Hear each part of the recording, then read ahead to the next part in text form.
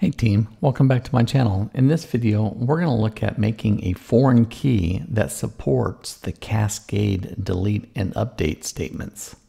You will enjoy this video and learn quite a bit. Let's do it.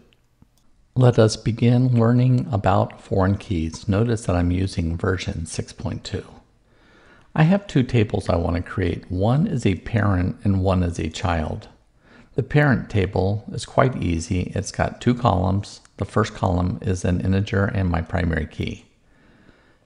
And it holds solid, liquid, and gas. The second table, called child, has three columns: item, matter ID, and a description.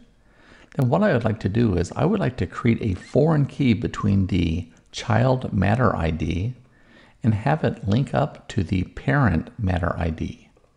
So what I'm saying is I only want these three values in the child table. I never want more. Or if I add more to parent, then. But primarily, this is my set of abilities. So understanding the foreign key constraint is you pick your column and then you pick your reference. Now there are two rules that we need to know about. The first rule is the data types have to be identical. The second one is this column, the foreign key column, points to a primary key. This is the primary key. Now the primary key can also be a unique index instead of a primary key. But when we do the query to join these two tables, we just want a one-to-one relationship. So I would always try to keep it as a primary key and you won't have any problems. And on delete, cascade, on update, these are rules. And what this is saying is quite simple. When the parent data is updated or deleted, then the child date is updated or deleted. And that is what you need to know about Cascade. Let's load the data. I'm going to do a create table command. I'm going to insert data. And first table is complete. I will do my second table, child. I will create the constraint with the two on key cascade and on update. So on the delete, I'm gonna do cascade, and on update, I'm gonna do cascade. Now there are some other types and you can intermix them. I'm just gonna show you for the same type, cascade. So let's execute this alter table command that puts our foreign key constraint. And then we will insert some data. And there we have that. We can now do some unit test.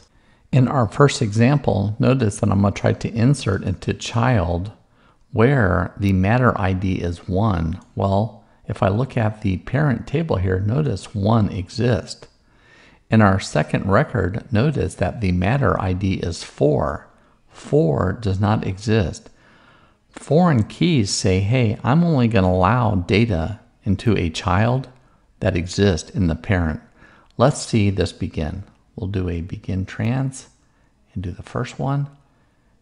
And notice that was successful. And then I will try to do this bottom one. And it will fail. It will fail because 4 is not present in the parent table. And that violates the foreign key. And let's roll this back. And there you have our first example.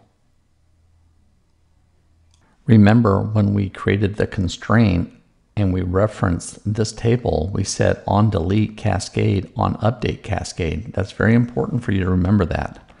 So cascade means when the parent is either updated or deleted, notice that we're going to be doing the delete statement, then the child is deleted. So let's actually see this work, okay? So here, I'm going to show you the parent, and the parent has 1, 2, 3. I'm going to say delete from parent where the master ID is 1. Now, when it says child is deleted, let's look at the child record real fast. Notice it has a foreign key and its values are 1. So this statement saying, hey, this is also going to get deleted, all these ones. Let's actually perform this statement. Notice that I'm inside of a begin transaction. Execute, and then I'm going to go look at the parent, And notice 1 is gone. I'm going to go look at the child. 1 is gone. And that is the way the delete on the cascade works. I think you got it. In this example, we're going to be looking at the update cascade. Now the update cascade says when the parent is updated, the child is updated. So look at our statement, update parent, set matter ID equals 4, where matter ID equals 1. Notice it says 1 here. We're going to change that to a 4, but that has a foreign key with child. This column points at this parent. Remember, a foreign key points to the primary key. This is the primary key. And look, what are we going to do here? Well, these will be updated as well. So these should get the value 4. Let's perform this test. Execute. And let's go to our select parents. And notice 1 is now 4. And in our child table, all the ones that were 1 are now 4. And that is how the cascade update works. And there you have it.